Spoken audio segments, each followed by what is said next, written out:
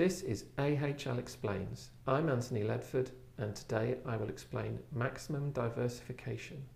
Today's focus is the Maximum Diversification Portfolio, or MDP, and as the name suggests, this is the portfolio that captures as much diversification as possible. So let's assume we've got a universe of n assets or investments to choose from. I need to have a weight associated with each of these assets, and these portfolio weights, W1 up to Wn, I'm going to denote as W underline as a shorthand. The risks or standard deviations associated with each of these assets or investments I'm going to call R1 up to Rn, and as shorthand I'm going to denote that set as R underline. And the other thing I need is the correlation matrix, C, that describes the correlation between each pair of assets. And remember, this is a correlation matrix, so it's symmetric, it's got ones down its diagonal, and the off-diagonal elements are all the individual correlations between each pair of investments. Now, in order to maximize the diversification, we first need to know how to measure diversification, and we do that using a quantity called the diversification benefit. Now, the diversification benefit is a function of the portfolio weights W, and it's defined as the ratio of the portfolio risk for these weights and these risks, assuming there is absolutely no diversification, which arises when all of the correlations are precisely 1. And it's that quantity divided by the portfolio risk that arises for the same weights and the same risks, but using now the correlation matrix C above. Now, before we move on, let's just have a look at this structure. There is no mention anywhere of expected returns, and that's because the diversification benefit is a function of risks and correlations only, or equivalently of covariance.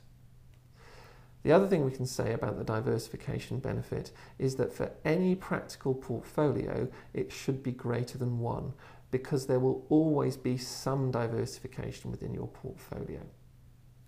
Now, maximizing the diversification benefit as a function of the weights W is almost a well-defined optimization problem, but not quite. And that's because for any value of the diversification benefit, there will be multiple portfolios that give the same diversification benefit value.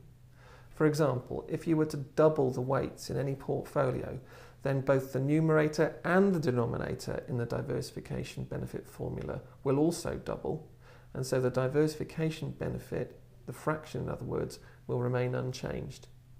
The way to solve this is to focus on one solution, and we do this by adding a constraint.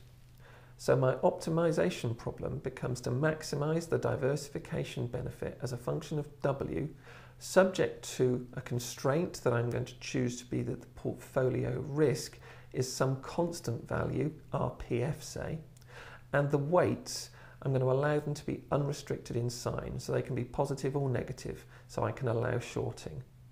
Now, I'm only interested in solutions that satisfy the constraint that the portfolio risk evaluated with correlation matrix C is this constant value RPF.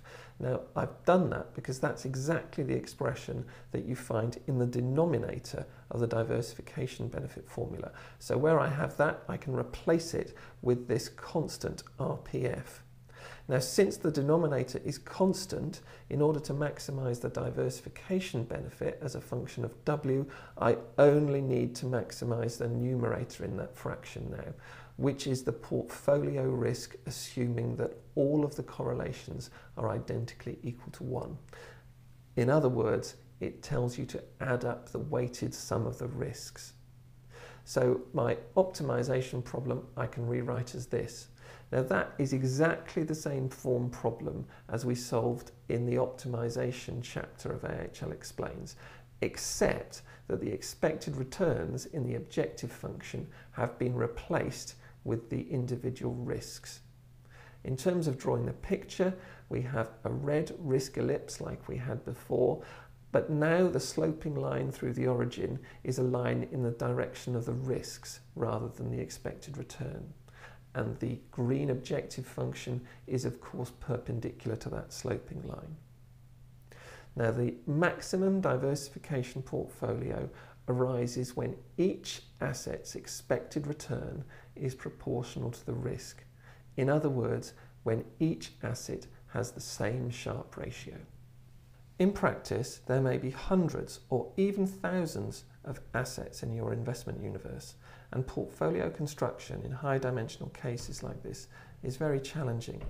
That's true even if we're prepared to ignore expected returns, like we do here, for constructing the maximum diversification portfolio. There are statistical tools to help you obtain good estimates of correlations and standard deviations, and these include regularization, shrinkage, and robust estimation methods. But the problems don't stop there. For example, in order to avoid putting too much weight on assets that provide good diversification, you may need to add additional constraints. And additionally, you may wish to control liquidity, leverage, turnover, sector allocations, or position limits. All of these complicate the portfolio construction. That's all we've got time for today. I hope you found this to be an interesting episode and have enjoyed listening to these additional AHL Explains. Thanks very much.